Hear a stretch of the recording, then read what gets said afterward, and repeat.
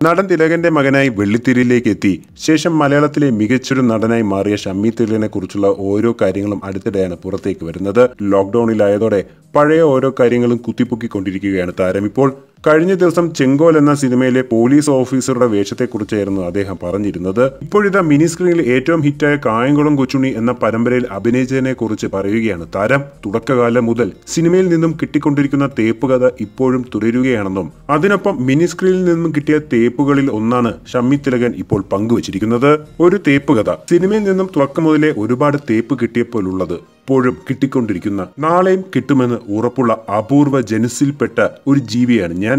ആ ജനുസിലേക്ക് ഇനി ഒരാൾ കൂടി വരാതെ വീഴാതിരിക്കട്ടെ എന്ന സൽചിന്തയാൽ എനിക്ക് കിട്ടിയ അനേകം തേപ്പുകഥയിൽ ഒരെണ്ണം ഞാനിവിടെ പങ്കുവയ്ക്കുന്നു. 2004 സൂര്യ TV ടെലികാസ്റ്റ് ചെയ്ത ജനപ്രിയ സീരിയലുകളിൽ കായംകുളം കൊച്ചുണ്ണിയിൽ നായിക കഥാപാത്രം കൊച്ചുണ്ണിയായി വേഷമിടാൻ സംവിധായകനും എഴുത്തുകാരനും കൂടി എന്നെ സമീപിച്ചു.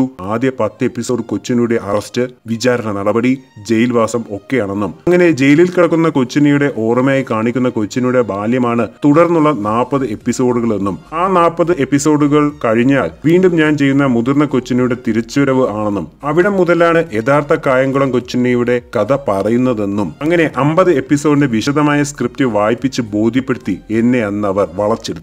സിനിമയിൽ സത്യമാഷ് പകർന്നാടിയ കൊച്ചുണ്ണിയെ സീരിയലിൽ അവതരിപ്പിക്കാൻ ഷമ്മി തിലകൻ അല്ലാതെ മറ്റൊരാളില്ല എന്നൊക്കെയുള്ള ആ വിദ്വാൻമാരുടെ തള്ളലിൽ മതിമറന്ന് എഗ്രിമെന്റ് പോലും വയ്ക്കാതെയാണ് ഞാൻ അന്ന് അഭിനയിക്കാൻ തയ്യാറായത്. എന്തിനധികം 10-20 ദിവസത്തെ കഷ്ടപ്പെട്ട ജോലി ചെയ്തതിന്റെ ശമ്പളം പോലും ഈ മരമണ്ടൻ അന്ന് വാങ്ങിയില്ല.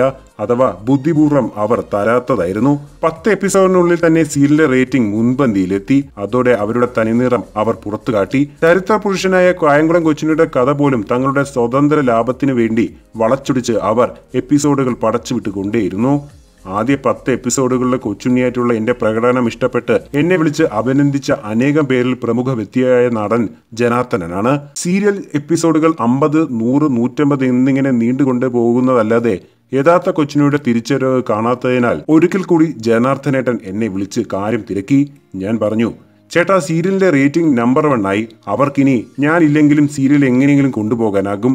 മറിച്ച് എന്നെ വിളിച്ചാൽ അവർക്ക് ഇപ്പോൾ കിട്ടിക്കൊണ്ടിരിക്കുന്ന ലാഭത്തിൽ നിന്നും നല്ലൊരു വിഹിതം എനിക്ക് ശമ്പളമായി നൽകേണ്ടി വരും. അതിന് അവർ മുതിരുമോ ചേട്ടാ?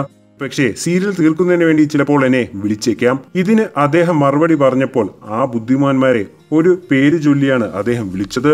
അതുപോലെ അവിടെ കുറിച്ചാൽ ഒരു പക്ഷേ ഫേസ്ബുക്കിന്റെ ഉടമസ്ഥൻ എന്റെ പേജ് പൂട്ടിക്കെട്ടിയേക്കാം എന്ന ഭയത്തുള്ളതിനാൽ ആ പേര് ഞാൻ ഒരു പര്യായമായി പറഞ്ഞത്. ഒരു ദിവ്യ പരിവേഷം നൽകിയാൽ ജനാർദ്ദനേട്ടൻ പറഞ്ഞ കാര്യം സത്യമാണ്. അദ്ദേഹം പറഞ്ഞത് എന്റെ മനസ്സിൽ തന്നെ കിടന്നു. ഒടുവിൽ സീരിയൽ തീരാറായപ്പോൾ ആ ബുദ്ധിമാന്മാർ വീണ്ടും എന്നെ വിളിച്ചു. ഇപ്പോൾ തന്നെ ജനാർദ്ദനേട്ടൻ പറഞ്ഞ അതേ രീതിയിൽ താൻ അതുപോലെ തന്നെ അവന്മാർക്ക് നല്ല മറുപടിയും നൽകി. അങ്ങനെ പറഞ്ഞപ്പോൾ എനിക്ക് സമാധാനവുമായി ഇപ്പോൾ അഭിമാനവും തോന്നുന്നുണ്ട്. അതുകൊണ്ട് തന്നെ 2020 ആ സീരിയൽ ഒന്നുകൂടി ടെലികാസ്റ്റ് ചെയ്തപ്പോൾ താൻ ഉൾപ്പെട്ട രംഗം ഒരു എപ്പിസോഡായി ചുരുക്കിയത് അവന്മാരെ നല്ലതുപോലെ അന്ന് ചീത്ത പറഞ്ഞതുകൊണ്ടാണെന്ന് ഉറപ്പാണ്. ശരിക്കും ഇതിന് പ്രചോദനം നൽകിയ ജനാർദ്ദനേട്ടൻ തങ്കപ്പനല്ല, പൊന്നപ്പനാ പൊന്നപ്പൻ.